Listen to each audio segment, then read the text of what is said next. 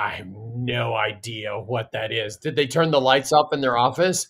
Oh, it's a very dark social. Hey, everybody, look, it's hidden social. It's mysterious social. Consultants make a lot of money by taking the same thing that everyone talks about and putting a new label on it and writing a couple articles and maybe getting invited to a conference. And I don't even know who this is. I'm sure they're a wonderful human being and their mother and father love them very much. But I don't have any idea what dark social would mean. I can imagine an instance where dark and social would come together, but that's really probably not appropriate for this kind of conversation. We are drinking Laurent Perrier. Cheers.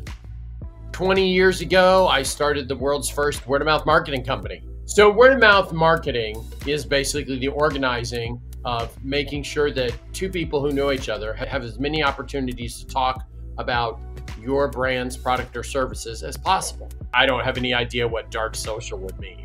Whoever came up with this idea, they're basically describing people that hang out with each other and trust each other and share information amongst each other. So as a marketer, what you should care about is that this happens. You should not care about where it happens.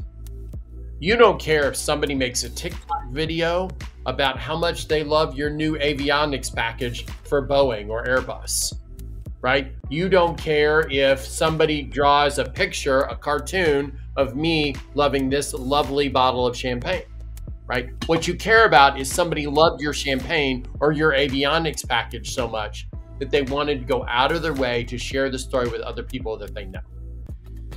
Now, where the person got right is stories are generally shared between two people who know each other or within a group that knows each other.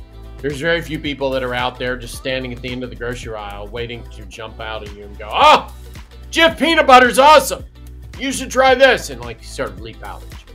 A conversation between two people who know each other is 10 times more trusted and 100 times more likely to drive trial than that same information that comes over in one of these digital ads that you speak.